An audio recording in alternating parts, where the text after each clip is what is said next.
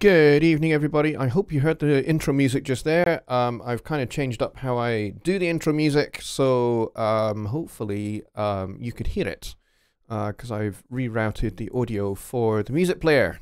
So I have been using the music player inside of Studio One in the browser, but now I'm doing it slightly differently, so I hope you heard that. So that I don't have to just open Studio One just to do the intro music. It just seems a bit silly to me to have to do that, but there we go. So please do say if you heard it, and just Bob said it sounded good. Well, that's great. So that worked. Excellent. That means I can do this without having to open Studio One just to do the intro music. We will open Studio One if we have Studio One related questions throughout the course of the show. But yes, welcome to the February 9th, 2020 edition of Sunday Night Live. It's been a heck of a week. Ken says sounded fine. Excellent. Yes, it's been a heck of a week here. First of all, the middle of last week, Wednesday to be precise. If you've been following me on Facebook, excuse me. If you've been following me on Facebook, you will have seen that I posted up that my kids' primary school was on fire on Wednesday. And so Thursday and Friday just totally went out the window because the school was shut because of the fire that happened on Wednesday. About past 3 in the afternoon, the fire began, and it was not extinguished until 9:30 on Thursday morning, with fire crews tackling the blaze throughout the course of the night, and then they spent the whole of Thursday extinguishing hotspots so that the fire wouldn't reignite. And pretty much damage is pretty extensive. Early reports were that 5 of the classrooms in the school were completely destroyed and a section of the roof had caved in. We now know that it was more like 13 classrooms that were completely destroyed, which is essentially a whole wing of the school completely destroyed, and as I say, with a section of the roof collapsed. So it's been a very unsettling time for my kids because they're quite concerned about what's been destroyed, what hasn't been destroyed, and all of that, and not knowing kind of when they're going to be going back to school. So it's been very unsettling for them, and they've been quite troubled by the whole thing. Everyone got out of the school absolutely fine. The fire started just after the school day had ended, so there were just like after school clubs that were running in the school at the time, and they safely evacuated out of the building and went to the nearby community center and were picked up by their parents from there. So all the kids are fine. Their classrooms aren't. So my kids have been really quite upset and quite disturbed by the whole thing, really, the whole experience. So Thursday and Friday, my kids were at home with me, and so I basically had to just abandon any thoughts of doing any work for Thursday, Friday. So that is why there have been no videos put out this week. I was going to do the second splitter video this week, and I've not been able to do it. So that will happen this week. I will get that out this week.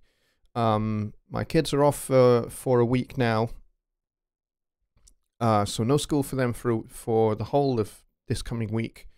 And then the plan is that they will be going to the whole population of my kids' school will be sent to 4 different schools for the remainder of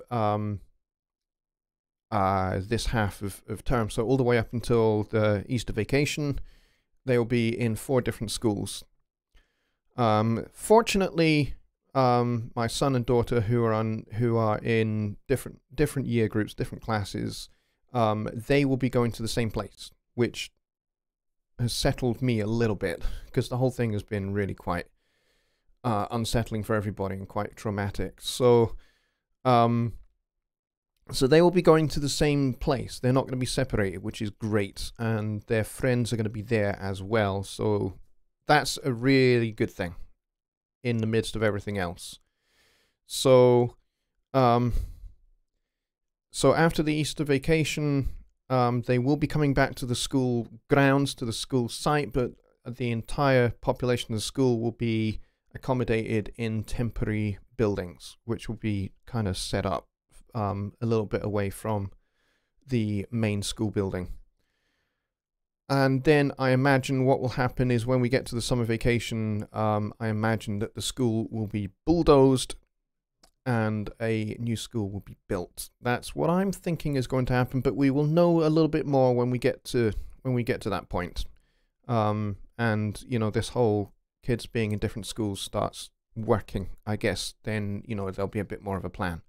So yeah, it's been quite unpleasant experience this last week, and so my kids have been struggling to sleep at night because they're really quite concerned about where they're going to be going and all of that and how it's all going to work out. So not been much fun for me either because I've not been getting a whole lot of sleep. So so there you go. So that's kind of the news here at Jonny Lipsham Studios.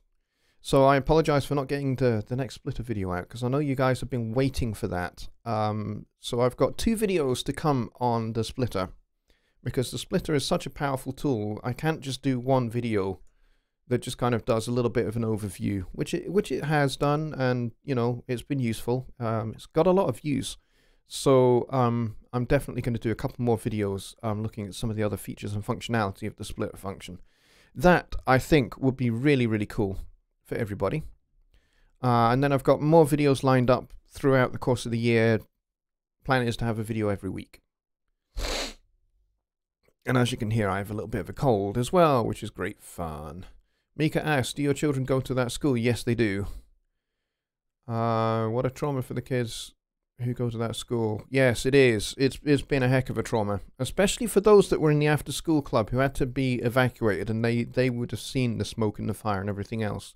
My kids didn't get to see that. I only knew about it because my kids have the attic is converted upstairs, so our kids have the whole of the attic space to themselves, and so there's obviously windows in the roof, so they looked out the window and they could see the smoke and the fire from the school because we only live about 8 minutes away from the school, so they could see the smoke and the fire, and they came hurtling down the stairs, screaming and shouting, saying, "The school's on fire! The school's on fire!" And I was just like, "What?" Yeah, it was crazy. Let's see. Ken says priorities, we certainly understand. Thank you very much, Ken. I appreciate that. Mika says there are many schools in South Florida that have had temporary classrooms since Hurricane Andrew in 1992. Wow. Still got temporary classrooms all these years later. That's crazy. I certainly think that it will be a lot less time before a new school is built for the kids of Liberton, which is where we live. It's a suburb. Is it a suburb? I suppose it is. It's kind of on the southeast outskirts of Edinburgh. So we are technically in Edinburgh, but we're actually very close to the city bypass. And so, yeah. We are technically Edinburgh still. Bob says, I have a feeling that if it was my school, my class, and I would have cheered. You know what? I'm pretty sure that there were some kids, and maybe even 1 or 2 staff members, that did do that. It's quite an old building.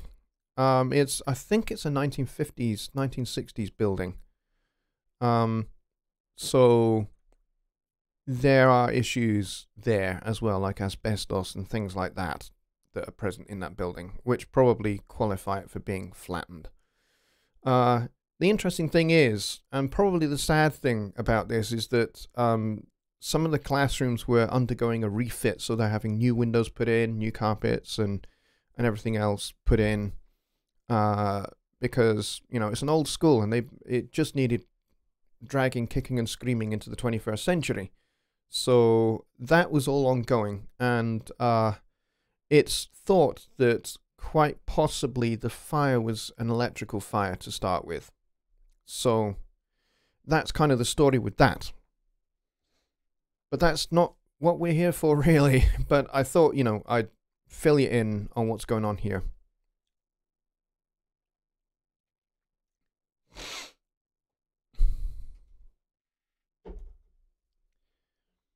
So yeah, been a bit of a troubling week and a bit of an unsettling week, and I've not managed to achieve very much, which is a bit of a pain. But anyway, that is that. So what are we going to talk about today? Well, I thought we'd talk about what motivates you to get into your studio and make some music. What motivates you? What stirs you? What gets you going? Are you one of these people that's really practical and has to, and schedules time in your studio, that you go, maybe you have a day job and maybe your studio time is on a Friday night. So you have that blocked out in your schedule, either in your mind or on a calendar for everyone in your family to see. What motivates you? What gets you going to go and make music in your studio? How do you get and make the most of your time that you have in your studio? Now, I know some of the folks here that are regulars in the show here, being in the studio is your day job. So, like it is for me, being in my studio is my day job. I'm in here every single day for at least 16, 17 hours in a day. So, what motivates me? What keeps me going? What keeps me making sure that I make the best use of those 16 hours rather than wasting time? Well, I have to schedule everything, or at least that's what I try to do. I try to schedule everything. So I try to plan what I'm going to achieve over the course of a week, and it goes into my calendar. So I know what I'm doing on Monday, I know what I'm doing on Tuesday, I know what I'm doing on Wednesday, and so on and so forth. So that by the time I get to the end of the week, I can look back and go, okay, yes, I did achieve that. Yes, I did achieve that. Yes, I did achieve that. But I took longer than I should have over that. And then I can go, okay, why did I take longer over that than I should? And most of the time I can put it down to, I just wasn't very productive, or I just didn't, I got too easily distracted by other things. And there are things to distract you. Seriously. Even if you have like a very dedicated studio space, and maybe your computer that you do your studio work on is not even connected to the internet, that can help, because that means you have got rid of the distractions of Google, Facebook, Twitter, Instagram, and all of that stuff. That can be a massive distraction. Unfortunately for me, I need to be connected to the internet because Facebook and Twitter and Instagram, all of those are part of what I do. They are a big part of how I run my business. So now my business could absolutely survive without those things, but it is made easier by making use of social media for what I do. Let's see. Have they figured out how it started? Yes, they think it was an electrical fire. But it's still being investigated, so we'll probably know more at the start of this week, I would think. Bob says, I have a song in my head, then I feel the need to start putting it down. No time to schedule. Helps when my wife is out of town like this weekend, working on a song all weekend. Awesome, that's great. Those kind of times when you know that you're going to be home alone for the weekend, those are precious. So, yeah. You need to be able to get into your studio and have that time where you just work on your music, unhindered, unfettered, and minimal distractions. and making the best use of your time. That's always the hard bit. You know, I sometimes my wife and kids will go through to my wife's parents' place in Glasgow, and I'll be like, great, I'm on my own for the weekend. And so that means, heck, I've got all of this time, loads of time, the whole weekend to just kind of do what I want to do in here. And even then, you know, it can be hard to be productive. I can be very easily distracted. That's probably my biggest weakness, is too easily distracted. Ken says, I'm a weekend warrior, but my kids in sports and family activities typically take away from that. Yeah, so for those of you that have like a day, you know, Monday to Friday day job, and so the weekends are your precious studio time, and, you know, having wife and kids, yeah, that can, you know, that can narrow that window from, hey, I've got quite a lot of the weekend to do something, to I've maybe only got a couple of hours on a Saturday night, at best. And that could get wiped out at any time. So, you know, for you guys that only have like a couple of hours per week, you need to really make sure that you make the most of those 2 hours per week, so that you get maximum maximum productivity out of that time. So it might well be what helps you. Oh, wow, that was loud in my ears. Notifications. I always forget to turn notifications off, because on Windows 7 I didn't have to do that. And I'm still not quite used to Windows 10. I'll figure out how to do that. Excuse me, you did not need to hear me snort.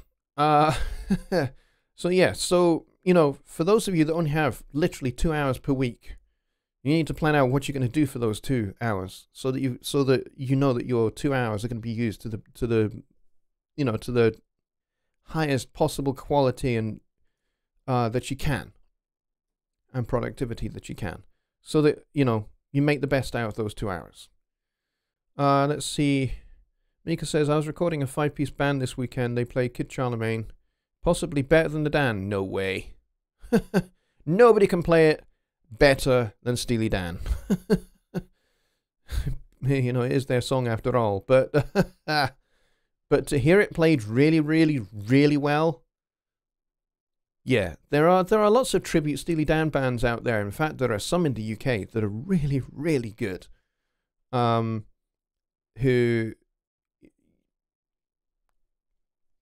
they're okay. Their performances are okay. They're not, you know, they're not maybe the best, but they are okay. But yeah, if you've got a great bunch of musicians that have serious chops and talent and performing skills, then yeah, you can pull out a really, really top quality performance out of students like that, out of musicians like that. Kid Charlemagne's a great song. I used to play that with my band. Now, it was among several Steely Dan songs we did. We did maybe 4 or 5 Steely Dan songs. We did some Tower of Power. We did some Weather Report, To Give My Voice a Rest. And we did some Stevie Wonder. I seem to recall at least a couple of times we did a couple of Donny Hathaway songs. What else did we do? We did some Earth, Wind and Fire songs. Yeah, that was kind of the stuff that I did with my band for like 23 years, 24 years. Great fun. And I would play piano and sing. And it started out as a 12-piece band, and gradually, after the financial crash of 2008, after all that happened, venues started being a little bit tighter with their money and what they would pay for a band to play their venue, and my band gradually got smaller and smaller and smaller until for maybe the last 10 years, 8 years, last 8 years, it was just 3 of us. Still playing the same songs, mind, but there was only, 3 of us. It was so we relied, as we got smaller, we relied a lot on integrating MIDI and that kind of thing to augment the sound. You know, I'd do some backing tracks here in the studio, and then we would play. So like I would do horn tracks and things like that in the studio here. So the things that we were missing after I had to get rid of the horn section, we could still have those integrated into the sound, even though there are only 3 of us. So we had to work with click tracks a lot. Let's see. Raina says, my motivation to make music is the inspiration and ideas that come with life and emotions and what's happening around me. Yeah. I would say, you know, things like what have happened this last week ought to shape maybe some songwriting. Yeah. Need to think about that.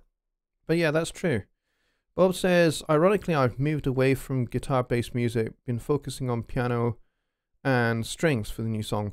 That's a really good point, actually, Bob. You know, a good way to change up what you do in your studio is to change up how you do it.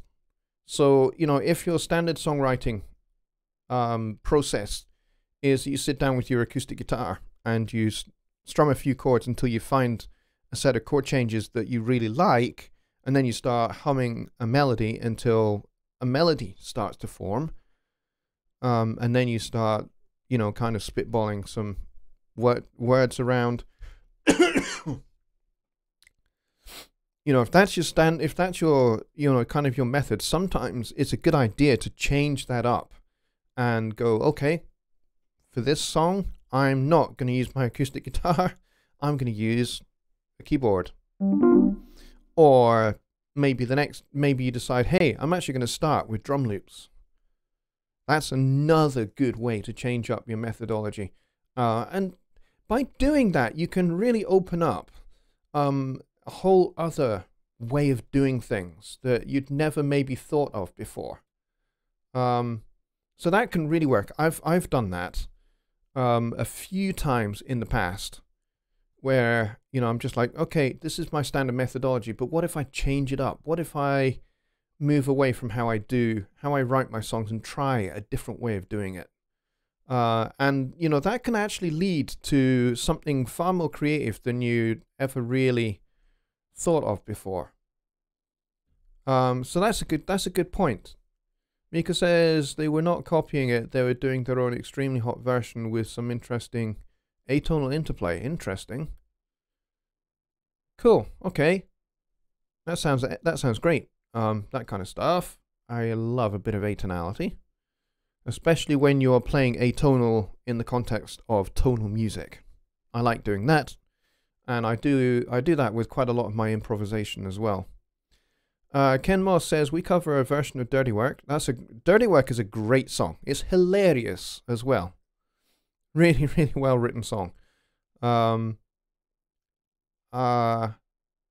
Decent version, but we don't have a sax. Yeah, there's quite a nice sax solo in that song. Mike Neighbor is here. He says, hello all, just popping in real quick. Hi Mike, good to see you, buddy. And good to see, actually, folks, pay attention. Whoops, smack the mic. Pay attention to my friend Mike Neighbor and what he's doing at the moment, because he is being really, really creative in his studio at the moment with, you know, he's hit upon a methodology and a way of working, and a genre of working in that seems to be really, really working for him, and has really kind of just opened the floodgates of creativity for him. So, Mike, please do continue to share with us the work that you're doing, because, you know, to those that are finding that they are struggling with being creative in their studios and, you know, getting somewhere, releasing music, getting music out there, what Mike is doing is really, really good. Really, really great. I have to commend him a lot, because he has worked really hard at pushing against this wall, because, you know, there are periods in our creative cycles where we reach a wall and we're just banging our heads up against that wall, and, you know, not really getting anywhere, a lot of people give up at that point. They go, oh, okay, maybe this is not for me. And sometimes I've done that. Sometimes I've even said that, okay, maybe this is not for me. Maybe I just need to go and get a regular job. You know, I've hit that wall a few times.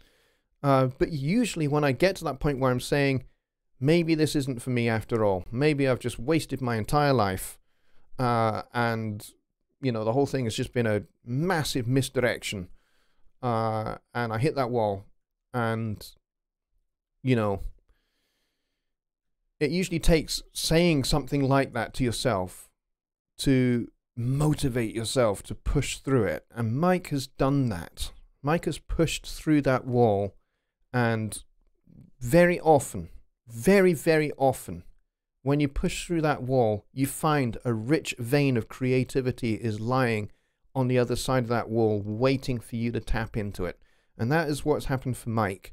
So I think Mike has a really encouraging story that can really help us, really help all of us, myself included, to push through when you hit that wall of creativity. Push through it.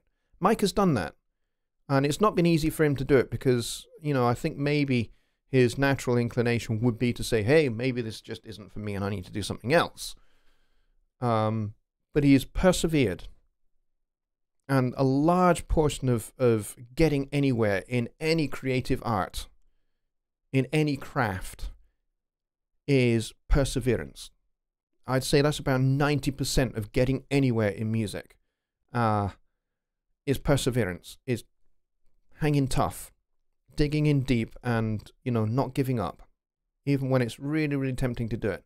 So, Mike, big, big, big props to you. Let's see.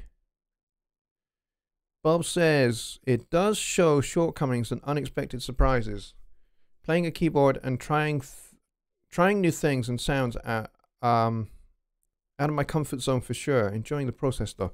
That's another really good thing actually about, you know, kind of going outside of your comfort zone.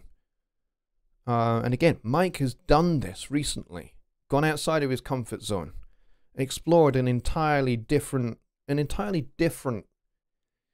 way of making music, and it's really worked for him. It's really opened him up in a way that I think he probably, you know, 12 months ago would never really thought of. But yeah, having limitations, you know, a lot of people think limitations inhibit creativity. Actually, they do the opposite. They give you reason to explore those boundary edges. So maybe you don't have the greatest piano chops because maybe it's an instrument that you don't really play a lot. Maybe, you know, your main thing is guitar, or maybe your main thing is bass, or maybe your main thing is trumpet or saxophone or something like that, perhaps. Or maybe you're a vocalist and that's what you do, or maybe you're just a mix guy and you've never really thought about, you know, writing a song. You've maybe thought, hey, that's just not something I can do. Well, you know what? The people in this chat here should teach you that exploring those kind of areas, okay, you may find out songwriting's not for me, but you'll never know for sure unless you actually go and give it a shot. And on the other hand, you might just open up a whole new world of creativity within music that surprises you. You know, you never know. You never know what can happen. I never thought I could write songs for other people other than me. I thought the only way that I write songs is songs that I can sing, songs that are in my range, my register, songs that you know, use a harmonic palette that is uniquely mine, that I like. But, you know, one of the challenges I've had over the years presented to me is to write for other vocalists. And I've done that a lot now.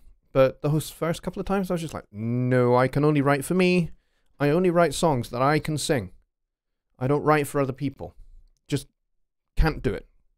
Won't do it, in fact, was kind of where I was. Won't do it. Well, when I got the chance to write for somebody here in the UK who is actually, you know, fairly successful in the music business here in the UK, not going to mention any names, and she asked me to write for her. She gave me a blank piece of paper. She said I could, you know, write anything, write what you feel. And so I did. And I found that I had to listen a lot to her previous recordings. And I had to listen a lot to songs that had already been written for her by other songwriters. So that I could figure out kind of what her limitations are, where she sounds best. You know, the sweet spot of her register, her sweet spot stylistically, and how best to write the arrangement of the song to really bring out the best in her voice, and to really draw the best performance out of her. And to me, all of those were limitations, because I was used to just writing for me and doing what I do. You know, for me, no walls. But now I had boundaries. Now I had somebody else's vocal register. Now I had somebody else's style that I had to consider, and somebody else's approach to a song to consider. And I had to think about the best way to get the best out of this vocalist in a way that's going to make her shine. And to write about subject matters that she would be able to deliver, that she would be able to sell. And those were all limitations and challenges for me that I never thought I could ever do until I did it once with this particular artist. And I wrote a song for her, and I thought it was rubbish. I'll be really honest, I thought it was rubbish. I thought it was awful. I thought it was the worst song I've ever written. She's not going to like it. She's not even going to record it. She'll just kind of go, yeah, okay, thanks. That's that. And she would, you know, settle up the balance of payment for that work, and that would be that. Not only did she like it, but she recorded it, and she went on tour around the UK with it. And a lot of other people liked it. And that record sold actually reasonably well, actually. To the point where she said, okay, that went well. Let's do another one. So we did. And I ended up writing a lot of songs for her, actually, over the years. And I learned something. I tell you what I learned the most. I learned not just how to write songs better, but I learned how to write for a particular voice, for a particular person. And then I started going back through my old record collection and listening to Duke Ellington and realizing that Duke Ellington, when he wrote his charts for his band, he wasn't just writing music. He was writing to get the best out of each individual instrumentalist in his band. So he would voice the trumpets in a way that would get the best out of all four of his trumpet players. And the same for the trombones, and the same for the saxes. The same thing. And I realized that that's how he wrote, and that's why I loved his music, because his music wasn't just about showing off his compositional and arranging skills. He actually used the sound of each of his musicians in his band as his palette. And I thought, that's it. And I tell you, once that light bulb went off for me, it opened up a massive, massive, massive vein of creativity for me. And I have never been the same since. I'll tell you that. Bobby Booth is here. Hey, Bobby. He says, just made it to the top 10 over in this contest for Studio One Sessions. Awesome. Bobby Booth is a really, really good mix engineer. If you have never heard his mixing, you should go and check out some of the mixes he's done in this Studio One Sessions group contests, which he has won. He has won, I think you've won, what, 2 or 3 now, Bobby, is it? I can't quite remember. Yeah, I can't quite remember whether it's 2 or 3 that you've won. And I know that you've won other mixing contests as well. He's got some serious mixing chops, guys. So, you know, if you want somebody to mix your songs, go to Bobby Booth. Yeah, you could hire me, or you could hire Jonny, or you could hire Dave Vignola. But definitely, I completely, wholeheartedly recommend Bobby. He will do a great job with your songs. And the cool thing about Bobby is that he will try and work with different styles and different genres that he is totally unfamiliar with. And he'll do a really good job, even with with unfamiliarity with the style and how to work in that particular style, and kind of how you EQ, how you compress the audio sources differently for different styles. So even if he's working with a mix that is in a style he's not familiar with, he does a really good job. And that's something else that he can now put away, put a tick on the box. I've mixed in this style, and I learned X, Y, and Z. So Bobby Booth is a really, really talented guy. Go check out what he does. Michael Johnson says, what is the easiest or best way you found to monitor LUFS in Studio One? Say I want to target -14 LUFS for a particular export of a song. Very good question. And for this, I am going to open up Studio One. And I snorted again. Sorry, folks. And I'm going to show you something. I'm just waiting for Studio One to load up. And I'm going to show you how you can get LUFS in the Studio One song page, because you can already get it in the project page. But if you want to have LUFS monitoring in the song page, you can do it. You just need to know how to do it. Now, you could go and get a third-party plugin to do it, and there are many that will do it.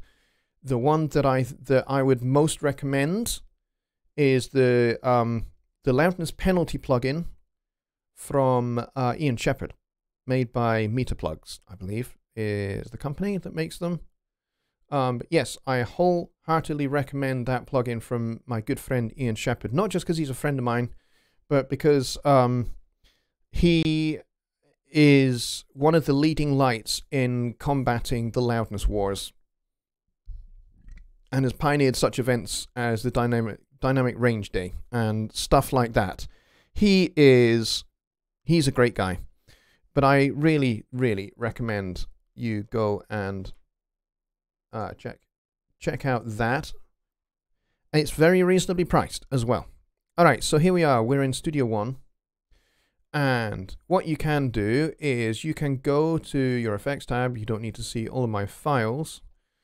And you can scroll all the way down with your mouse wheel, or you can just grab this. And what you're looking for, I believe, where is it? Is the level meter. This guy here.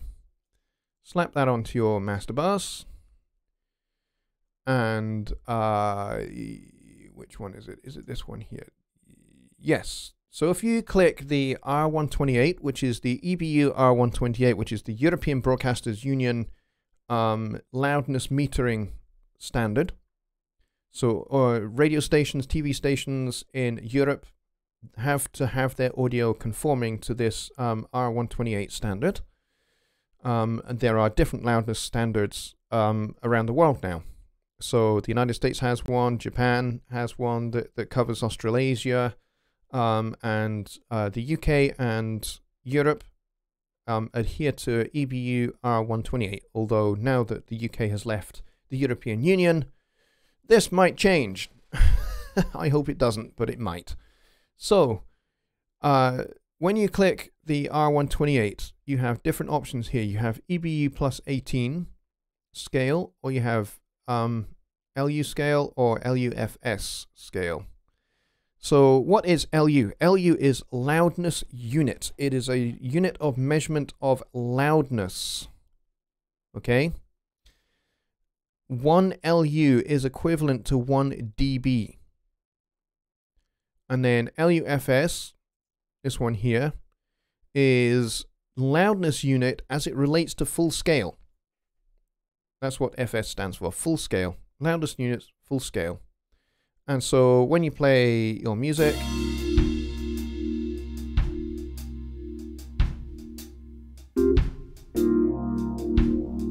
it gives you all of this information here.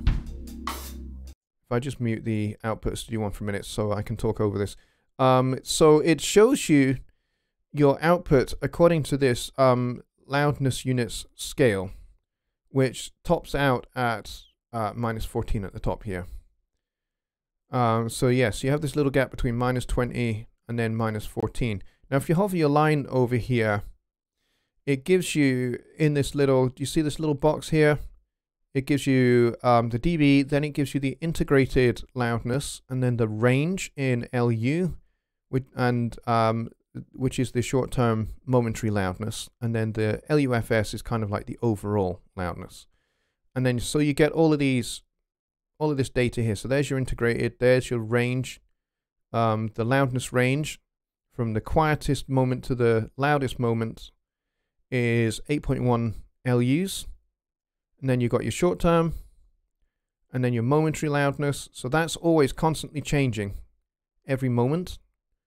And then this is your short term figure, and then there's your true peak value there. So the highest peak at the moment is just short of -5 dB.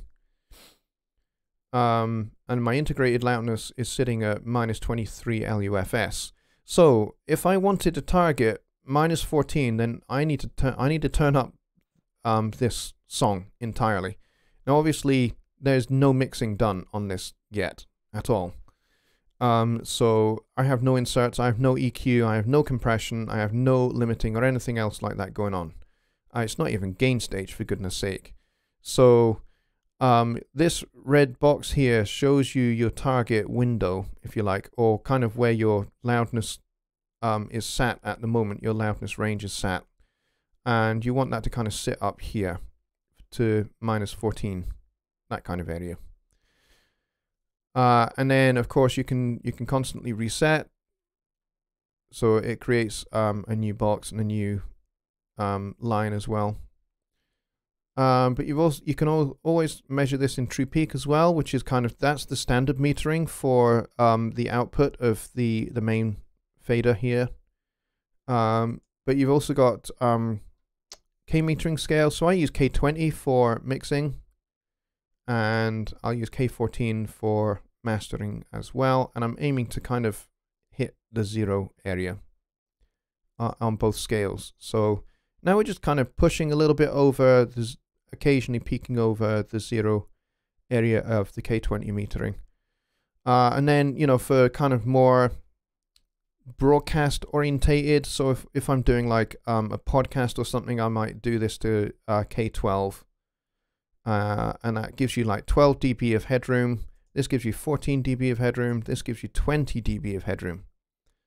And by using these metering settings, I basically have not clipped the master bus in years. It just doesn't happen for me anymore. So there you go. So that's how you target that. You have this in R128 mode, and this gives you your LUFS here.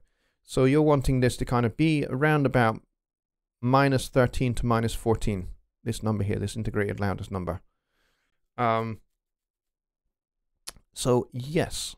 And my good friend Ian Shepherd on his website, productionadvice.co.uk, has loads and loads and loads of stuff on LUFS and the K scale and loudness metering, loudness management. He has all of that on his site, and he has articles, he's got videos, he's got all sorts of stuff that will teach you everything you possibly need to know about this. So I hope that helps. I'm going to unmute that now, and we'll close that.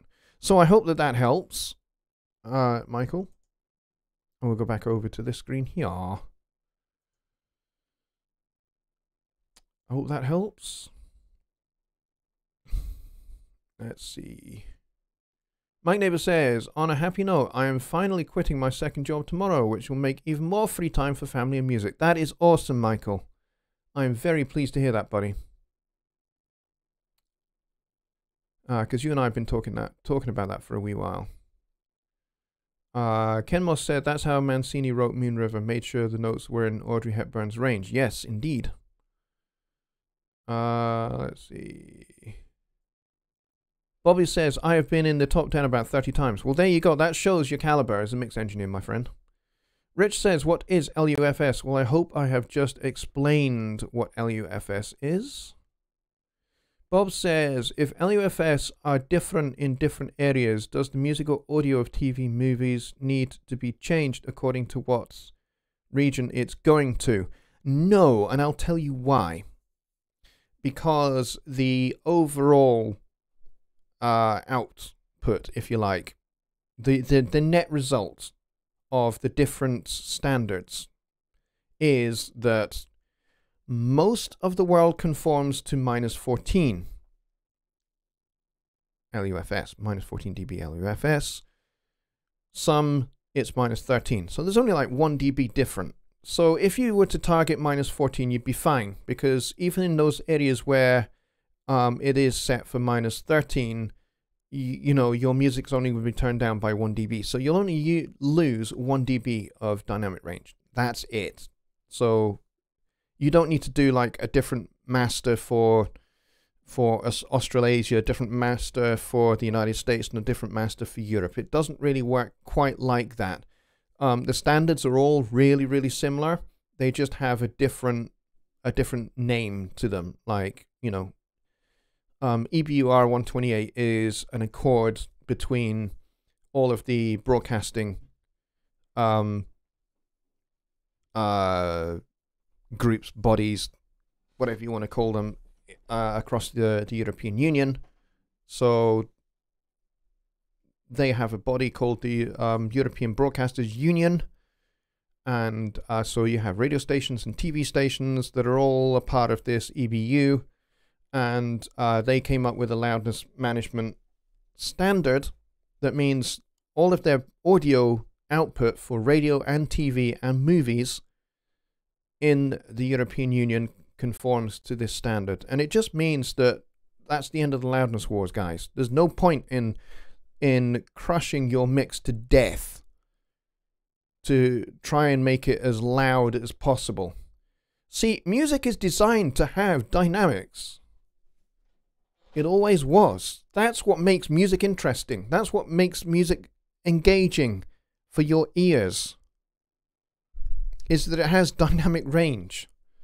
You know, listen to any Beethoven symphony and you will hear that there is a massive dynamic range. It's huge. It can go from thunderously loud to barely audible. And Beethoven explores that whole dynamic range. And that's what makes his music totally absorbing and engaging. Because when the music is really, really quiet, you have to really zero in your ears to hear that. It may well be that there's just like a couple of piccolos and a flute playing a little figure, and that's being answered by an oboe and a bass clarinet or something like that. Except Beethoven wouldn't have had bass clarinets, certainly not early on, maybe later on. But, you know, and then the next thing that can happen, maybe 8 bars later, is the whole orchestra is in with the whole percussion section as well. And they're all playing at full blast, as loud as they can possibly play. And so, you know, that's what keeps the listener engaged in a 40-minute work. Because most people's attention span is only 45 seconds at best. So how do you keep an audience sitting there listening to your music for 40 minutes? You either do it with orchestration, you either do it with introducing different motifs and different counter melodies, key changes, you know, so you either do it with changes in orchestration or changes in the arrangement, or you do it with dynamics, or you even better, you do it with all three. You know, what makes some of the best songs some of the best songs? Why are they completely compelling from the start to finish? It's because all of those things are in place. There are dynamics, there's an interesting orchestration, there are different melodic ideas and concepts, there are counter melodies, there are interesting chord changes, the orchestration is interesting, the melody is really compelling and has a really solid hook. And then, of course, there's the narrative, the lyrics.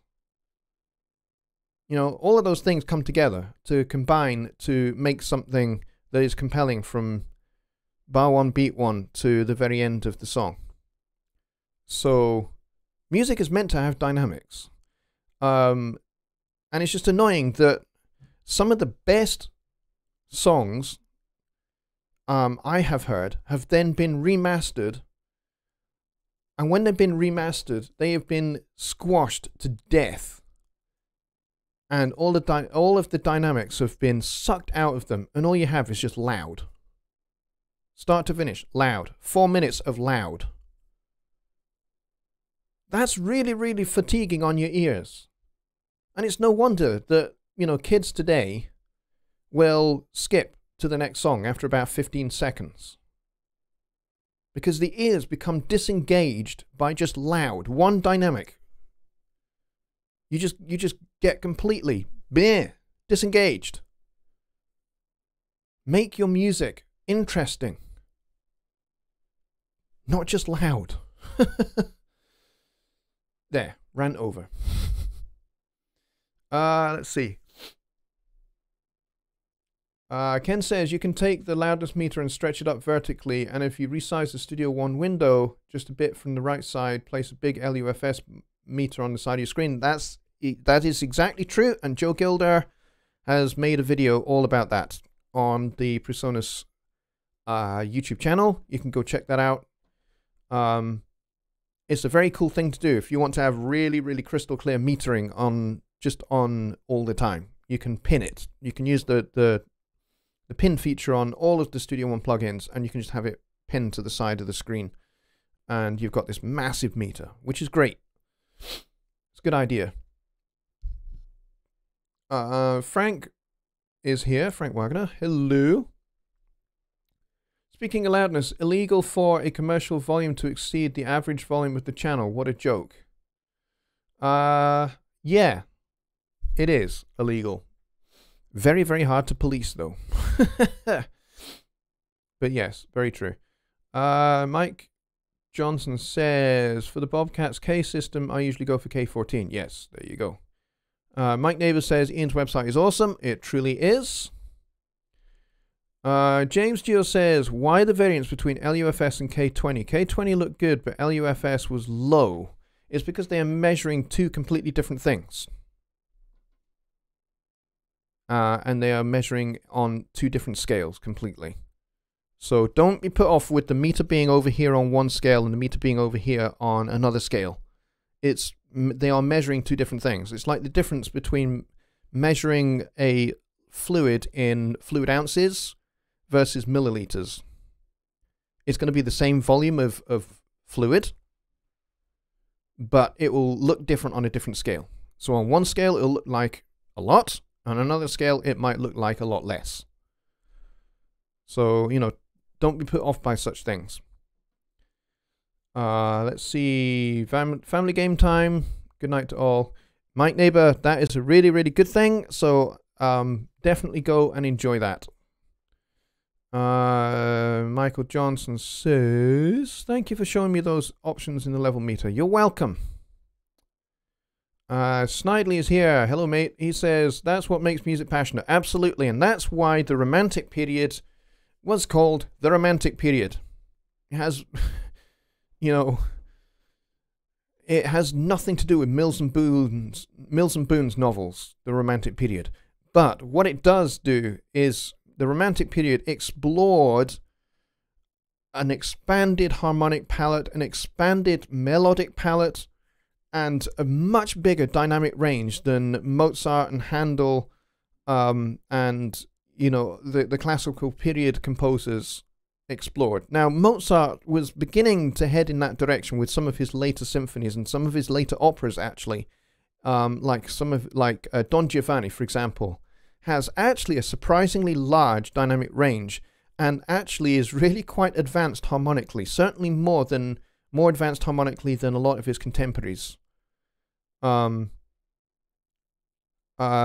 he explored taking upper intervals of a chord and using those as a melody, and introducing dissonances, and he would always resolve his dissonances, sometimes almost instantly resolve his dissonances, but they were always there. He was always borrowing notes from other keys that, you know, don't belong.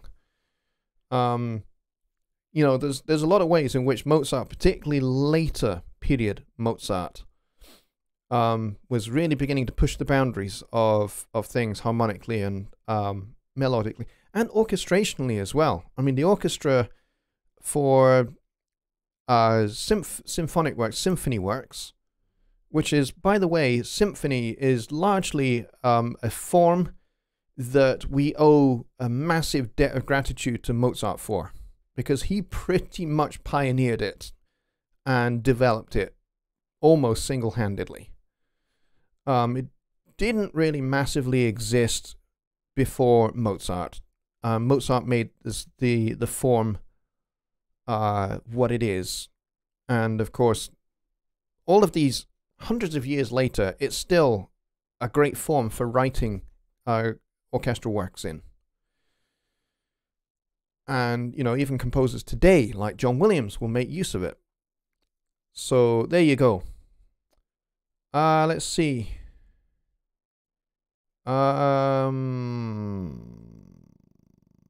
Karloff O Fortuna is a great example. Yes, it most certainly is. I totally agree there. Mike Johnson says, might be good to try and explain which systems are more of a perceived loudness versus peak RMS and that kind of stuff. Yes, I will do a video on that, actually. I don't think I've actually done a video on those kind of things, so I think maybe I will do that. I will make a note. Frank says, take care, everyone. Johnny's hope the best for your children's school. Thank you very much, mate. And we are pretty much out of time, and you guys have asked some great questions there about loudness and all of that, and dynamics of music. That's really great. We've had a great conversation tonight. So thank you for the great questions. And as always, if you are not a subscriber to my email list, please, please, please go over to johnnylipshamstudios.co.uk.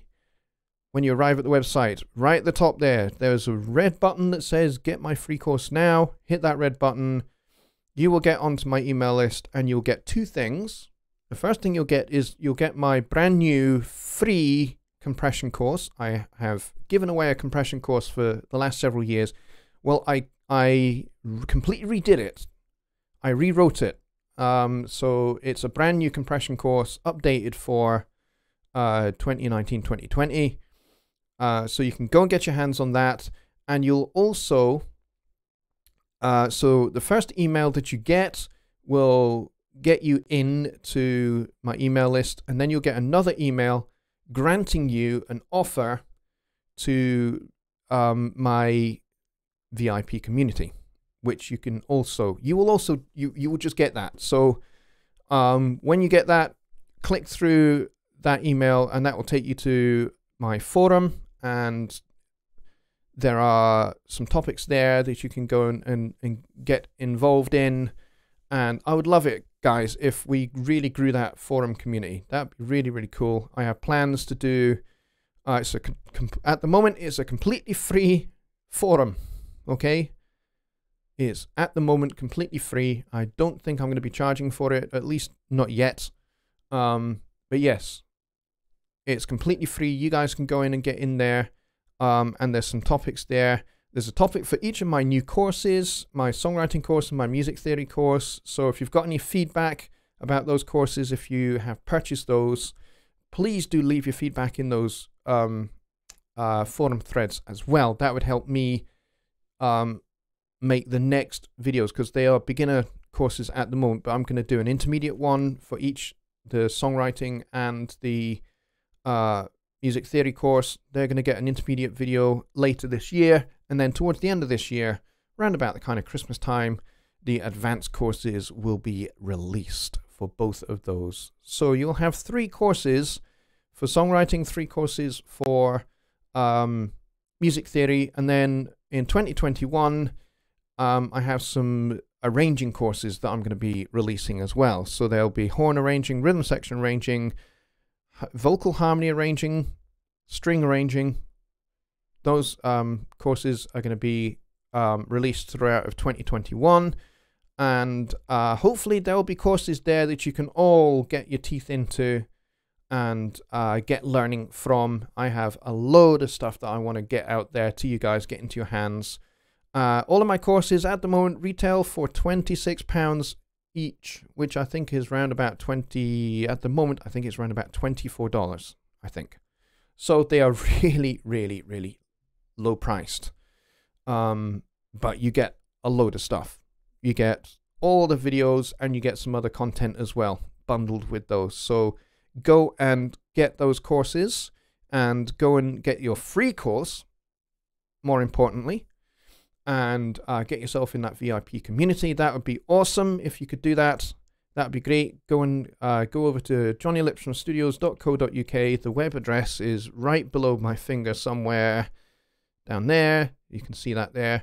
Go and get that into your browser, and go and get your free course, and go and have a look at the library of the other courses as well. That'd be great.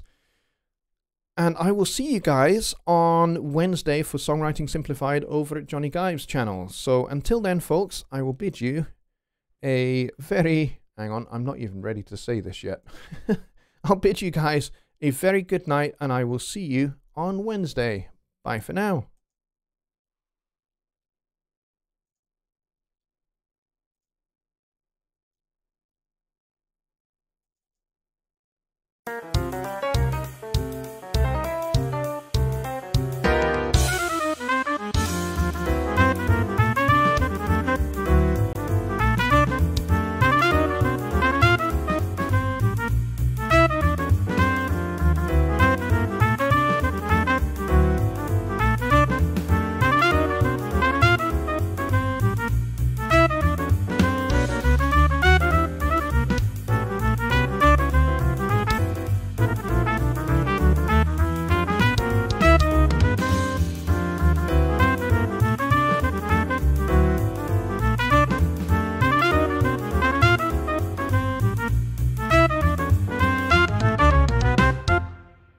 Good night, everybody.